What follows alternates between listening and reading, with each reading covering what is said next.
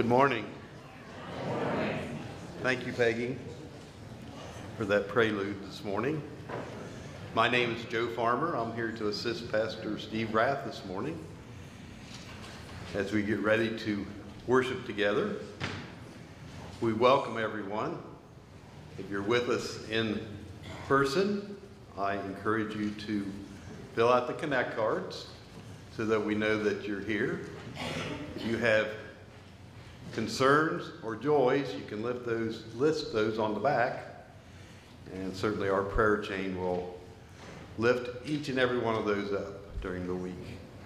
If you're joining us virtually, you can go online and sign in there so that we know that you are in attendance. Please stand and join with me in our call to worship.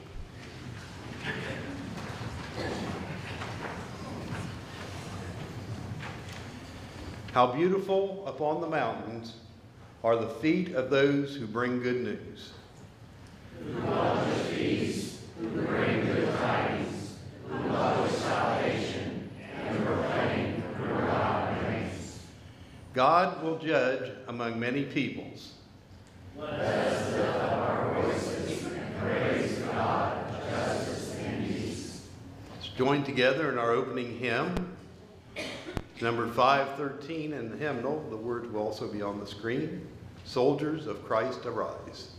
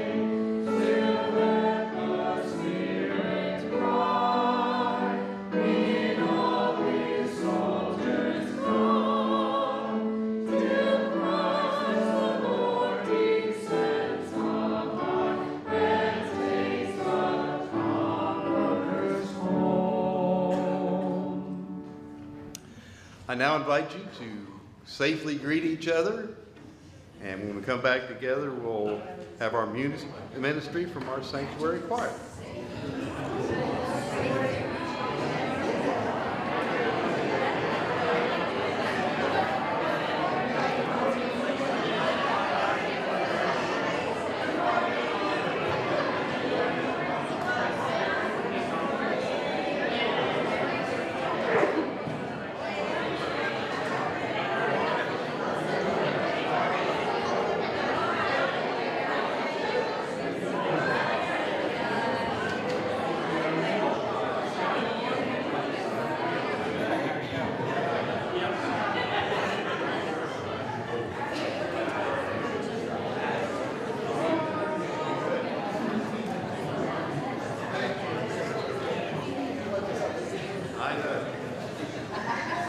If you'll be seated now, we'll hear from God is So Good from our sanctuary choir.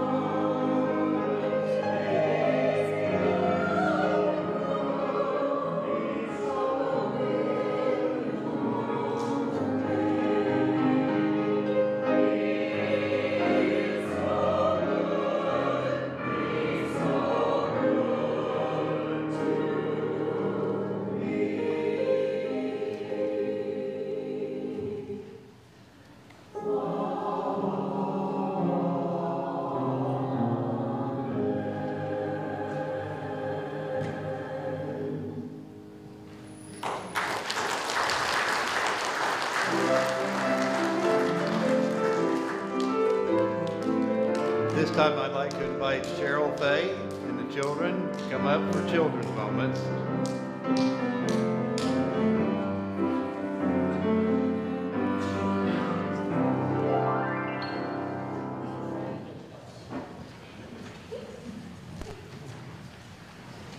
I'm going to sit here today.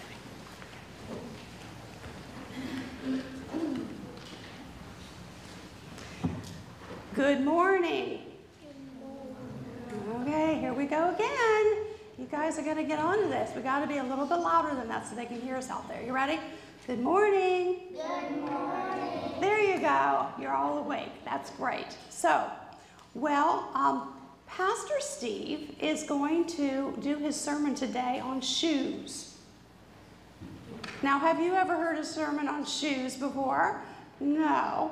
That's just, we're really kind of looking forward to that sermon. So, there's different kinds of shoes. What different kinds of shoes do you guys have? Look at these. Sparkly shoes, right? You wear those to church. Tennis shoes, do you run good in those? You run in those? Okay. What about cleats? Anybody have cleats? You have cleats? Okay. What do you use those for? Soccer and football, baseball. Okay. So, any of you girls wear high heels yet? You don't have any high heels? You wear those to church? Okay. So, I have on a pair of shoes today that I don't normally wear to church. What are these called? Sandals. These are sandals. And the reason I wore these is because this is kind of like what the kind of shoe is that they wore back in the days of Jesus. They wore sandals. Now, I have to ask you, I have to first of all tell you that back then in Israel, it was very hot, it was very dusty and dirty, and it was a lot of rocks, a lot of sharp rocks around. Now, they had two options. They could wear sandals or they could go barefoot. Now, which do you think would be better?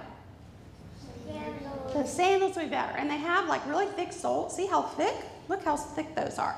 They have nice thick soles so the rocks wouldn't poke through, right? And yet they're open, and when it's hot, your feet can breathe. Okay, they don't really breathe like we breathe. They don't have lungs, but anyhow, we say they breathe. They get lots of air. Okay, that sort of thing. So here's the thing. So Jesus and his disciples and his followers, they all wore sandals, and they walked around a lot. Did they have cars? Did they even have bicycles? No. They basically walked. Everywhere they went, they just walked. Okay, maybe now and then they could ride a donkey or they could ride a camel. You're right. But basically, they just walked a lot. So he sent them out walking, and they were walking to go to the towns and the villages to tell all the people of the good news of Jesus. Now, I have a couple questions for you. Did Jesus say that we should love our friends but hate our enemies? Or did he say we should love everybody? We should love everybody, right? Did he say that we should always be mad and fight people, or should we love people? We should have peace, right? We should have peace. Okay, so Pastor Steve's been talking about the armor of God that we put on, and one of the things that the soldiers would wear, they would have shoes. They would have big sandals that they would wear to protect their feet. So what we want to do is to say that when you walk and you're with your friends, you're with your family, this is an opportunity for you to have on the shoes of God, okay, as part of your armor, to spread the good news. So here's the thing. If you have something that's good news, let's say you just scored a really good goal in soccer, okay, or you hit a home run in baseball, okay, would you just go home and like not tell anybody about it? Or would you be excited that you did that? You'd be excited, right? And you would spread that news. Guess what I did? I hit a home run. What if you got a new puppy or a new kitten? Would you keep it a secret, or would you go tell everybody? You would tell everybody, right? You would say, oh, guess what good news I have. So here's the thing, that when you have, it's not always easy to talk to your friends about Jesus and about the right things to do, but if you have that chance, you've got those shoes to be prepared that you can talk to your friends and your family about Jesus and how good it is to know about him, and you could even invite them to Sunday school, and you could even invite them to church. Would that be a good thing? Would you like to have some of your friends come here too? That would be good, wouldn't it? Okay. Okay, can we say an echo prayer? So you can repeat after me. He's already going to do it. Thank you, God, for bringing us here today. Thank you for the armor that you put on us so that we can share the love of Jesus and be prepared to make this a better world. And we pray these things in Jesus' name. Amen. Okay, you can go to music first, and then I'll see you in junior church. Thank you, boys and girls, and thank you, Cheryl, for that lesson today.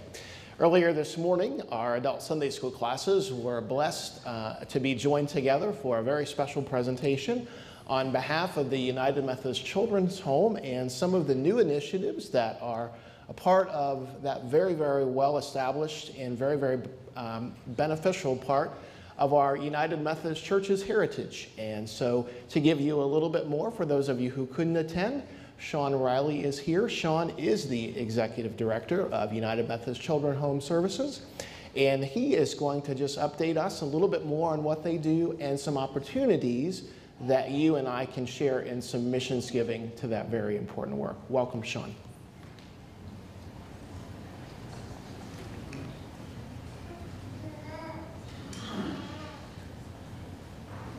Thank you so much.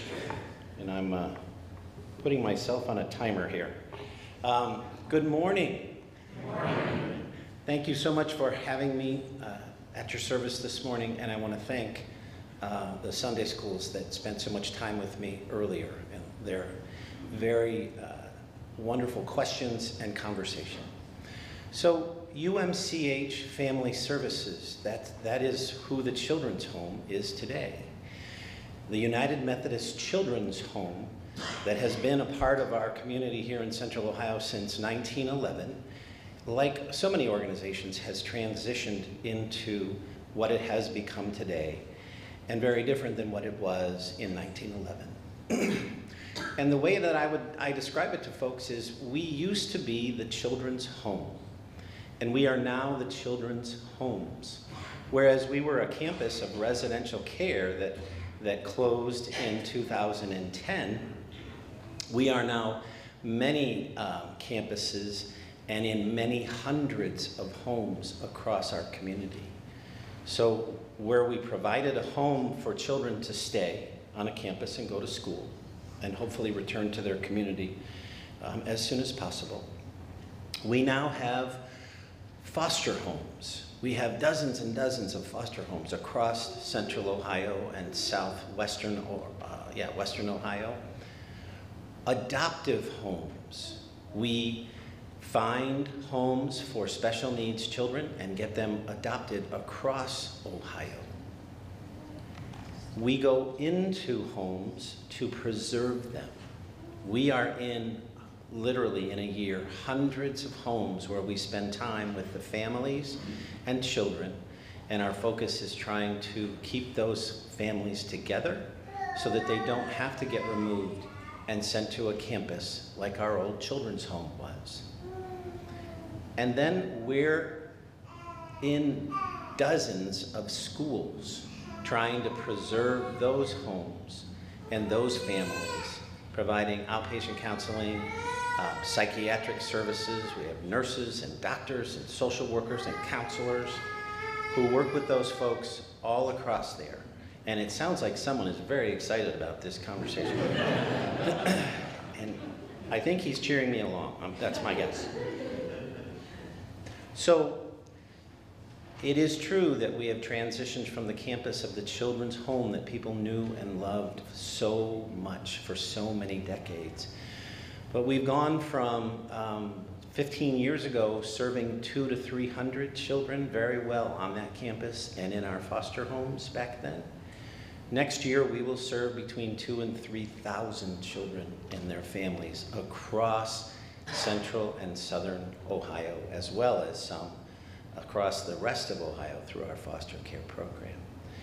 I want to thank you all so much for taking the time this morning to listen to me. We do have a way that we partner with churches, and I think we've partnered with you all before, and that's called 5 on the 5th. On the 5th Sunday, we ask for a donation of basically a cup of coffee, $5, to help us further that mission to open more offices, to buy more computers for our therapists who go out into the community to work with families and children, to pay for training of our staff in the most effective and efficient models available to us. So I know that your church is entertaining that, and we truly thank you for thinking about that, and if you so choose, participating in that. Thanks again so much. Have a blessed morning.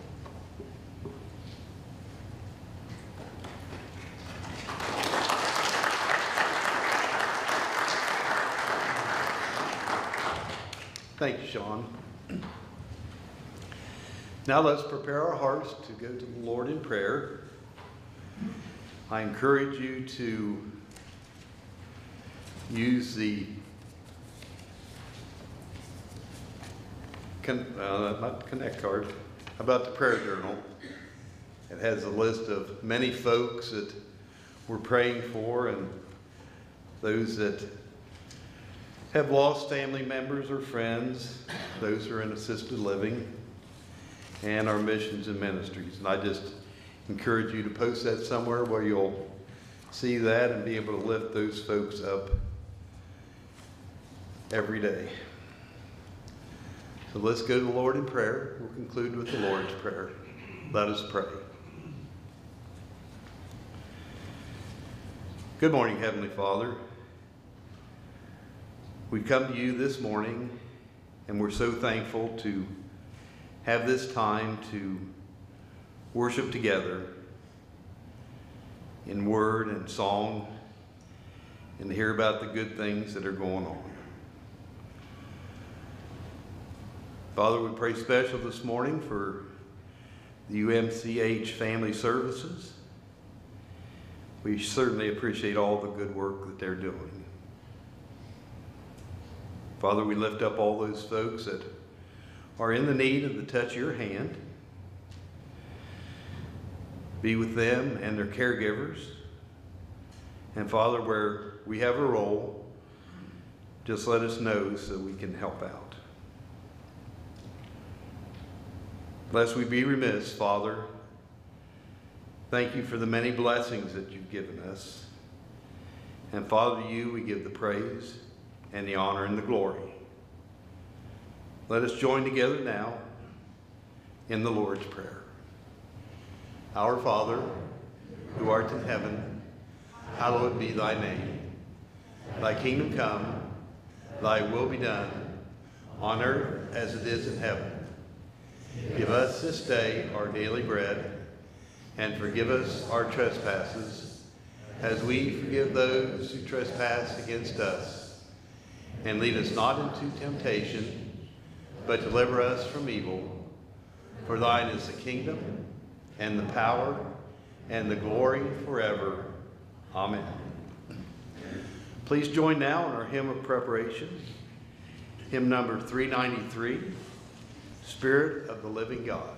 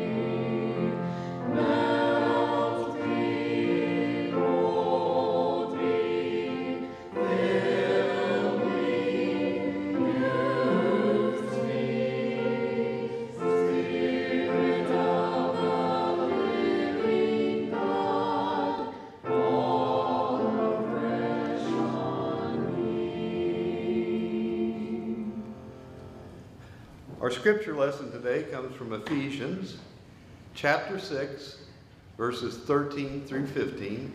I'll be reading from the New International Version. Therefore, put on the full armor of God, so when the day of evil comes, you may be able to stand your ground, and after you have done everything, to stand. Stand firm then, with the belt of truth buckled around your waist, with the breastplate of righteousness in place, and with your feet fitted with the readiness that comes from the gospel of peace.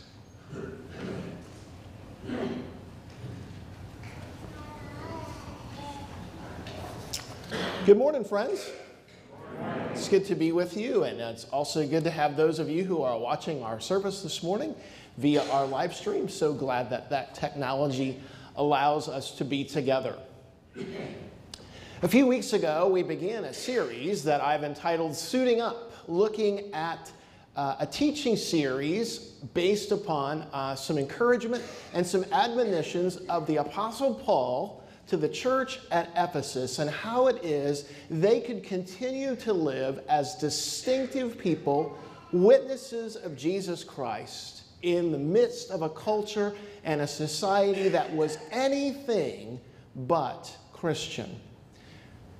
2 weeks ago, we began to look at each of the pieces of armor that Paul describes in this passage and how there's a spiritual component that we can apply to each of those elements of what would have been a Roman soldier's armor. We looked at the belt of truth. And last week we looked at the breastplate of righteousness. Today we're going to look at the shoes of preparedness. The shoes of preparedness. I wonder, is there anybody in the congregation today who once owned a pair of Brooks Villanovas? Nobody. How about Saucony Bullet or Pace Setter shoes? Still nobody. Okay, ladies, this one's for you. Have you ever sported a pair of Etonic Bellbond 10Ks? Still nobody. All of the shoes that I mentioned were popular running shoes of the 1970s. You probably don't have any of those still around anywhere. But if we flash forward just a few years, in the midst of what is the current debate in amateur sports about use of an athlete's name, image, and likeness, in 1984, there was a fresh-faced NBA star whose name was Michael Jordan. Have you heard of him? Oh, thank goodness. And of course, we remember Michael Jordan as this incredibly talented and gifted basketball player who could do something incredible with a basketball. Do you remember what it was?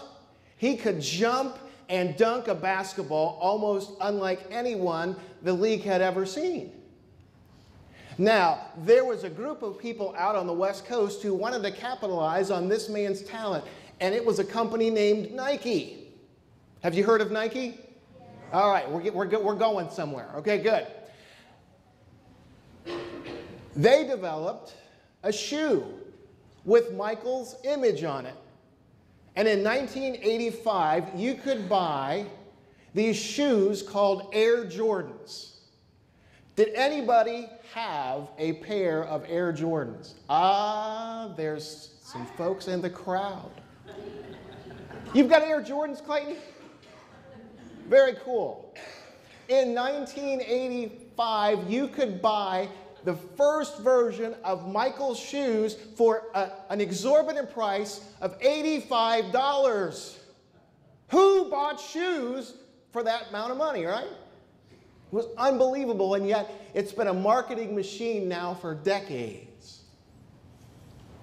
Now let me ask a different question. I know that's going to get even more hands. How many of you have ever put on a pair of combat boots? A few more. Well, you know, if you've ever donned a pair of those boots, they're not exactly the latest fashion statement. You can shine them up, but you can't make them pretty. They're not meant to look good. They're simply meant to help you in a battle. They're made to allow you to keep standing when an enemy would come along and dare to trip you up. They're made to help you keep moving when the road gets rough. They're made to help you be ready whenever your commanding officer has an order for you to fulfill. And as we think about our life with God and developing the kind of character that comes with that, we are continually in a battle, as we've discussed, with an enemy that we cannot see. And yet, he is constantly doing his work in our midst. And today, we're going to look at the shoes of preparedness. What is it about the shoes, in a spiritual sense, that allows you and me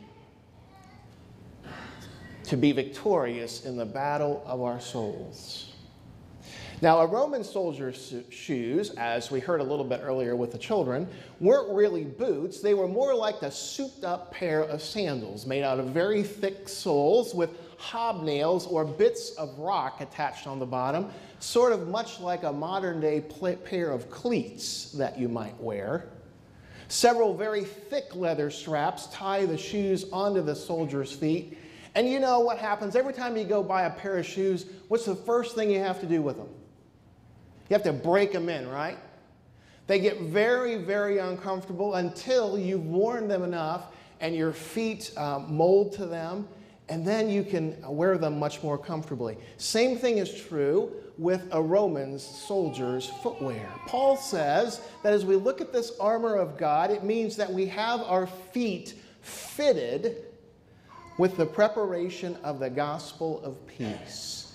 We have our feet fitted with the preparation of the gospel of peace, the gospel of Jesus Christ that gives us peace. And in this gospel, we can have peace with God. With this gospel, we can have peace with God. Earlier in his letter to the Ephesians, Paul says, "You were once far off, strangers, aliens of any knowledge of this gospel of Jesus Christ. But you've heard it. Some of you have become its latest ambassadors. You have been brought near, invited, drawn to, welcomed by the blood of Jesus Christ. For he himself," Paul says, "is our peace." And through this gospel, Paul says, our hearts, which we talked about last week, we must guard with all diligence, can have peace. Jesus spoke of this gift often in his ministry. As he reassured his disciples at the coming of the Holy Spirit, "Peace I leave with you. My peace I give to you. Not as the world gives do I give to you. Let not your heart be troubled, nor let them be afraid." This peace that Jesus comes to be and to bring, is ours through God's grace and our faith in Jesus Christ as Lord and Savior. Now, we don't always live in peace, but it's always available to us because it's found in the good news of the gospel. And while we're living in that peace, there is an enemy that wants to distract us, wants to dissuade us, wants to take our eyes off Jesus. In a manner of speaking, he wants to trip us up. He wants to cripple us. Because the devil knows that if he can rob you of your peace, then you've experienced defeat. But when we keep our feet prepared, we're able to cling to the gospel of peace and stand against the distraction and the untruth of the enemy. And as we think about putting those gospel shoes on, the first thing Paul says that we must do is that we must stand. We must stand. It's embarrassing to stumble. And goodness knows I've done it more than once in my life. Have you ever done it? And done it in a really, really embarrassing situation? It wouldn't be funny at all for a Roman soldier, though, to stumble. Keeping our footing is essential if we're going to be strong in a battle. Not many soldiers can fall and keep fighting. And when your enemy comes along and trips you up, what happens? You're pretty much at that enemy's mercy. Therefore, we have to keep standing in order to be victorious and win the fight.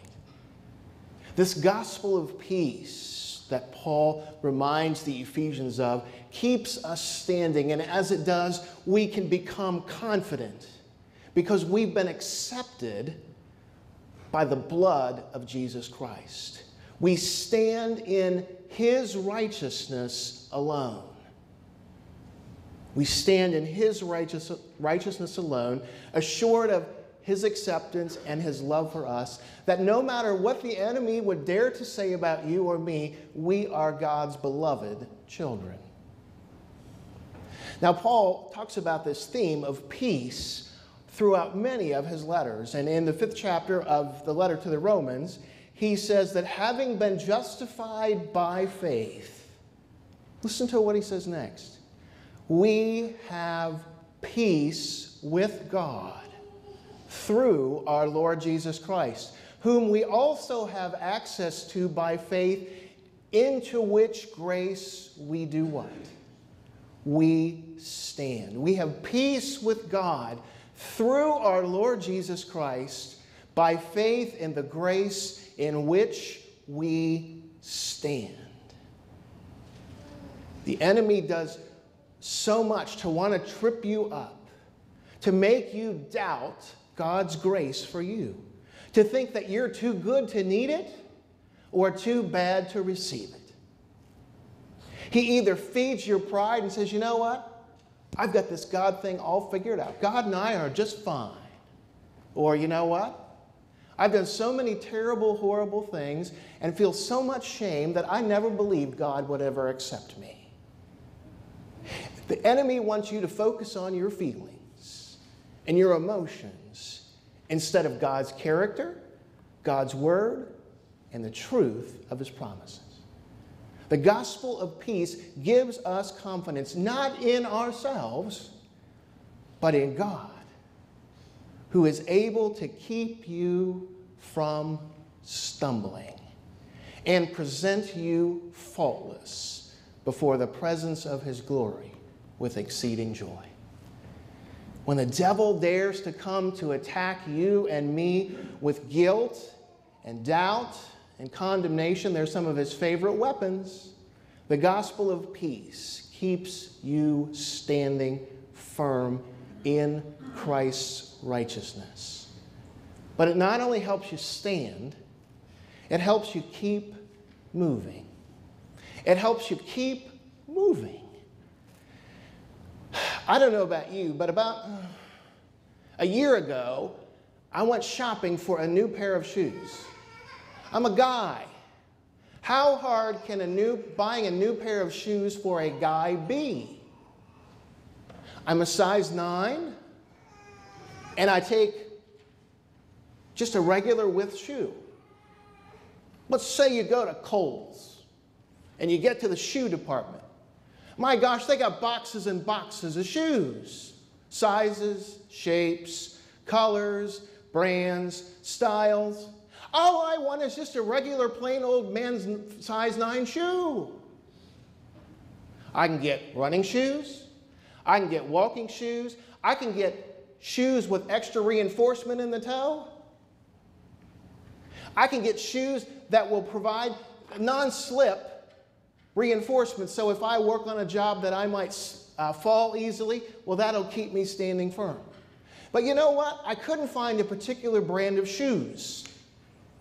I couldn't find a regular size 9, man, I'm just standing around doing nothing kind of shoe. Anybody ever seen those kind of shoes? They don't make them. Because our feet are made for standing strong, and our feet are made for moving. They don't sell shoes. I'm just standing here doing nothing. Where are those shoes? In the same way, our spiritual shoes are made to walk through this world of all kinds of things that would dare trip you and me up. Toils and snares, the old hymn says, but we have this gospel of peace to protect us.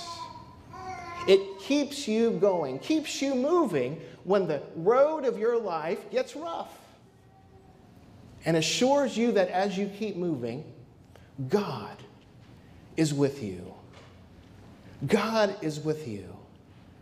In Hebrews 13:5 it says, let your conduct be without covetousness. Be content with such things as you have. For he himself has said, I will never leave you nor forsake you. And this verse connects 3 very important things. Covetousness, the desire for more than what you have. The contentment, a peace with what you already have. And a reminder of the presence of God who walks with you through the whole journey. Now, that doesn't mean you and I don't have needs. We all have needs. But the writer of Hebrews says the important reminder is that we always turn to the one who supplies all of our needs. It doesn't mean there aren't things that you want. It doesn't mean there aren't things that you wish for. It just means that in Christ, who is always with us, we will always have everything we need for this journey. The gospel of peace is the peace of what it's like to sail in a storm-tossed boat without sinking, because the master of the sea is in the boat with you.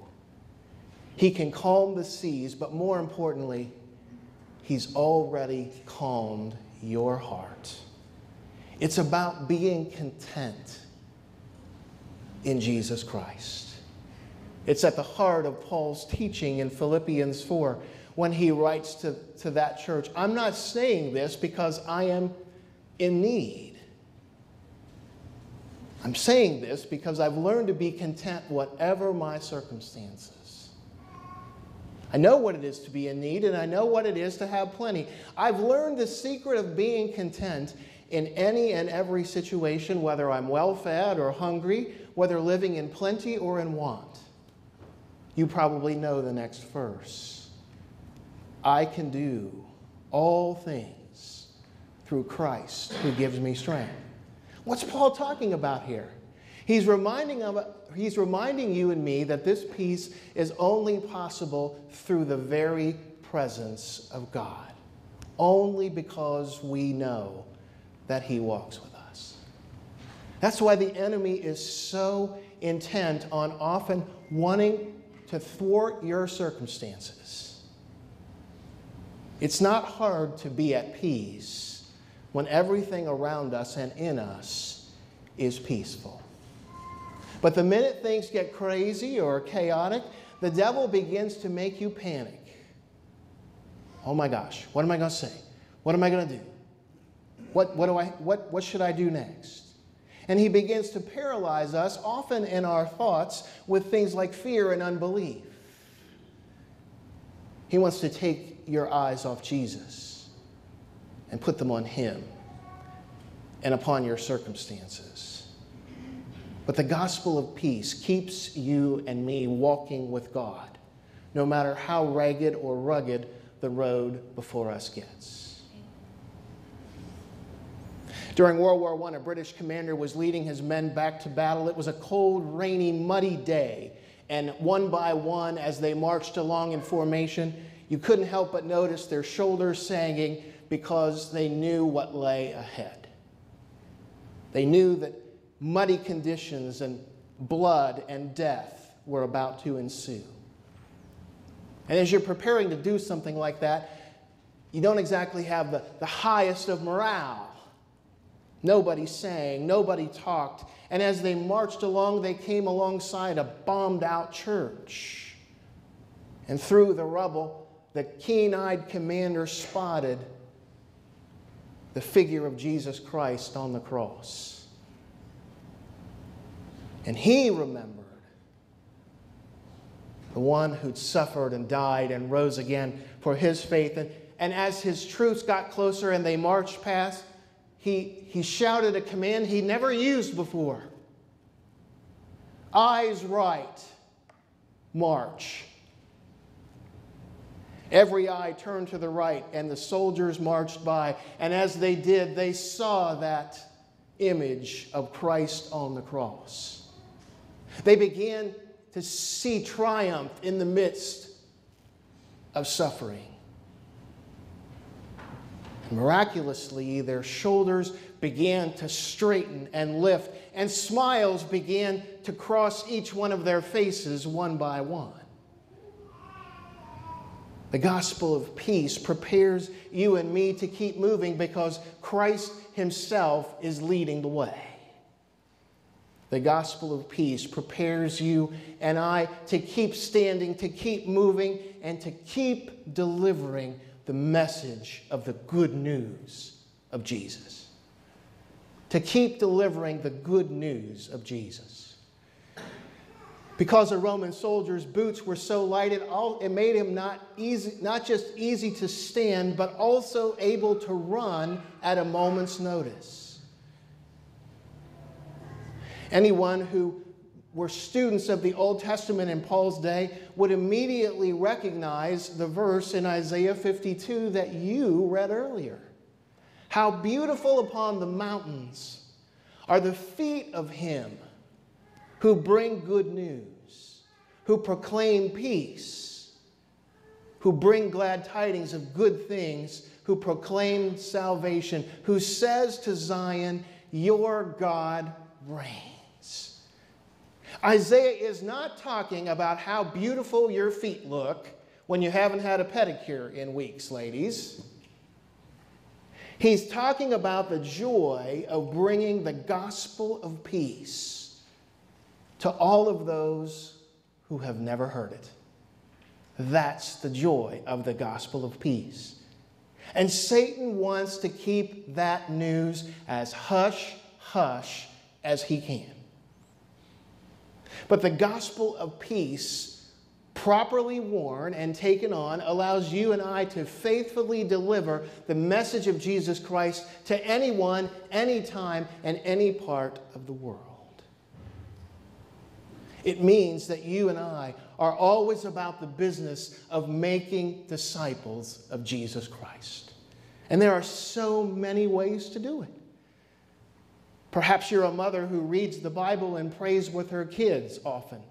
Perhaps you're a grandparent who brings your grandchildren to church because mom and dad can't or won't go. Maybe you're sharing the gospel with a coworker going through a hard time who just needs the kind of encouragement that your friendship, that your relationship, and your presence brings to them. Some of you do it teaching Sunday schools or teaching a class or lay speaking or just offering support and prayer to those going through a difficult time. Anytime you point people to Jesus Christ and direct them to His Word, you are sharing the gospel. You are sharing the gospel. And you and I, friends, have been entrusted with this message, with this gospel of peace. And if we're not delivering the message each and every day, we are failing our Savior. Pastor George Sweeting once told of a man who named John Currier, who was found guilty of murder and sentenced to life in prison in 1949. In 1968, Currier's sentence was terminated, and a letter bearing the good news was sent to him. But the letter was never delivered. Imagine that. 10 years later, a state parole officer learned about Currier's conviction and termination, found him, and told him that his sentence had been taken up. He was a free man.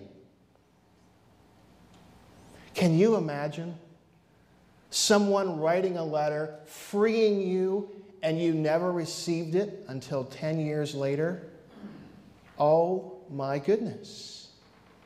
Would it matter to you if someone sent you an important message, the most important message of your life, and year after year that urgent message was never delivered?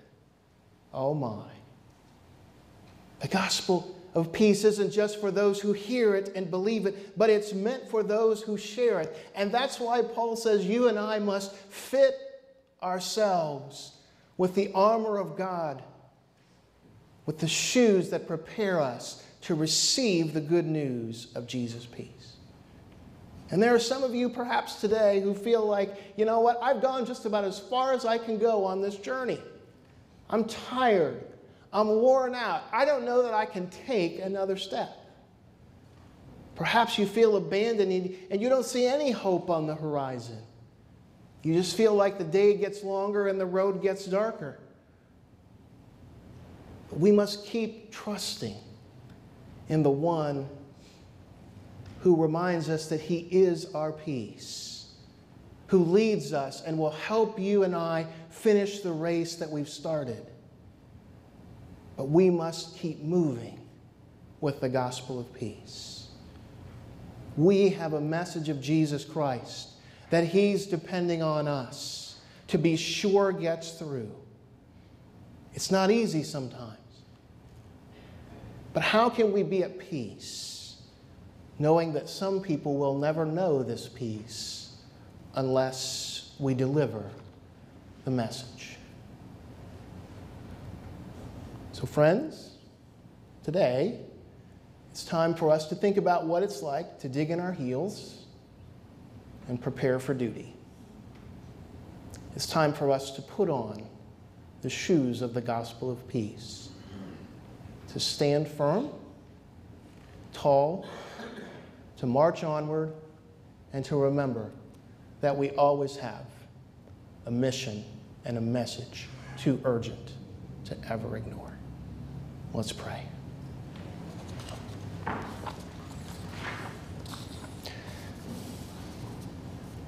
Lord, each and every day, probably more than once, but at least once, each and every one of us puts on a pair of shoes. Maybe they're our favorite pair of shoes, the pair of shoes that are most comfortable to our feet, and we enjoy them.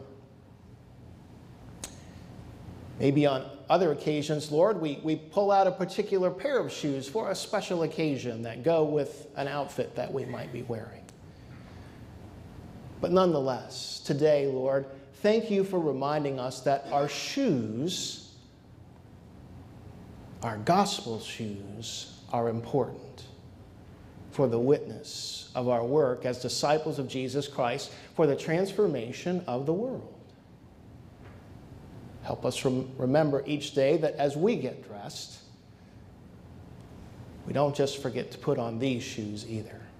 And as we go about your work, as we go about the gift of the days that you give us, help us keep watch, to stand strong, to stand firm, to keep moving when it's time to move, and to always be ready to share the good news of the gospel. In your name we pray. Amen. Well, in that spirit, I'm going to invite you to stand as you're able and join in singing verses 1, 2, and 5 of Onward Christian Soldiers, number 575 in your hymnal or on the screen ahead.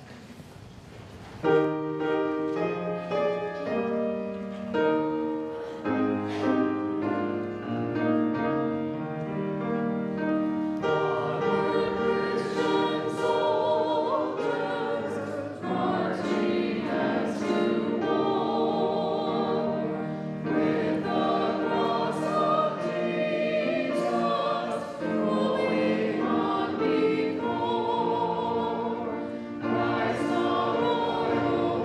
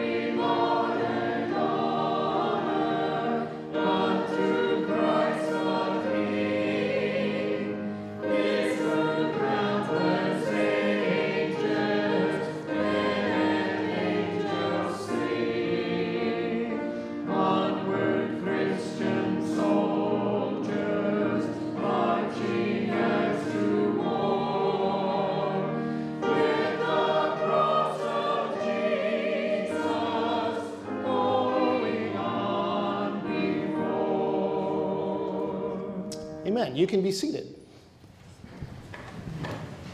I'm going to offer just a couple of announcements as we prepare to conclude worship for today. And then we also have a special announcement that we want to offer to you as well. A reminder that tomorrow, May 23rd, is the deadline for newsletter articles. So for those of you who are leaders of various ministries, teams, and committees, if you haven't already done so, get that to Trista and the church office so we can include your ministry and information in next month's newsletter. In your bulletin, you'll also find an insert. It's time for the annual yard sale, and there are dates and times and ways that you can help and be a part of this fundraiser. That's a part of our mission and our ministry, so take note of that as well. All right, I'm going to invite Diane Miller to come. She's the chair of our Staff Parish Relations Committee, and she has a very important announcement about some of the work that they have been doing this week.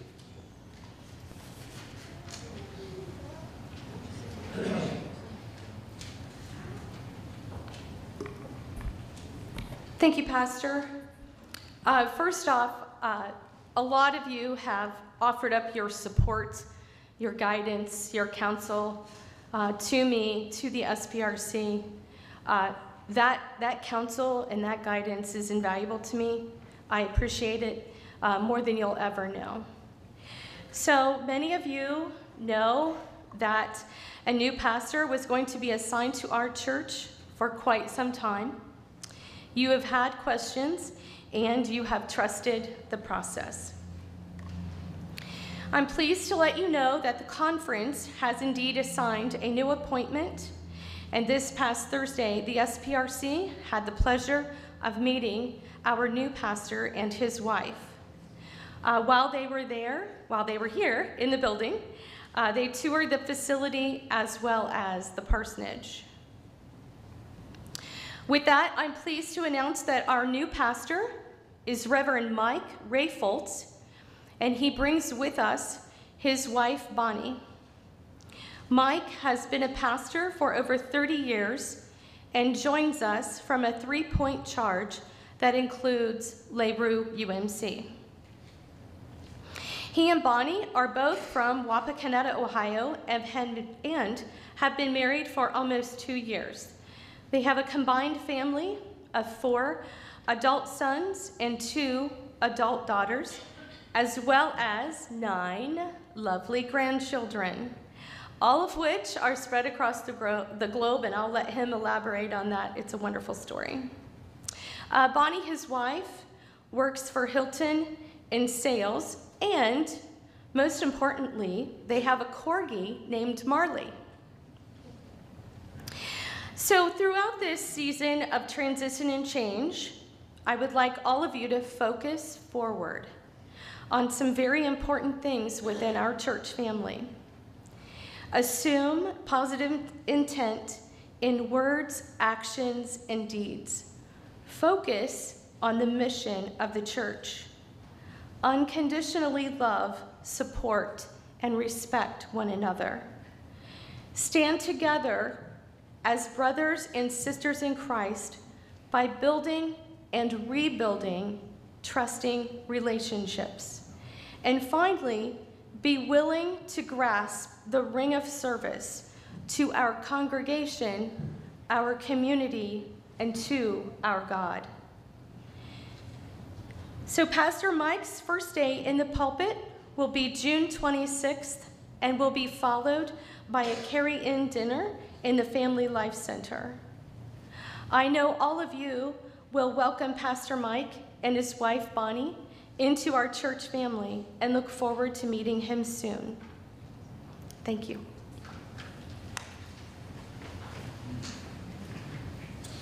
Thank you to Diane and our Staff Parish Relations for that very important work and sharing those words with all of you. As we go forth this day, friends, I send you once again in the grace and the peace of Jesus Christ. In the name of God the Father, Jesus the Son, and by the power and presence of the Holy Spirit that leads, guides, and keeps all of us. Amen.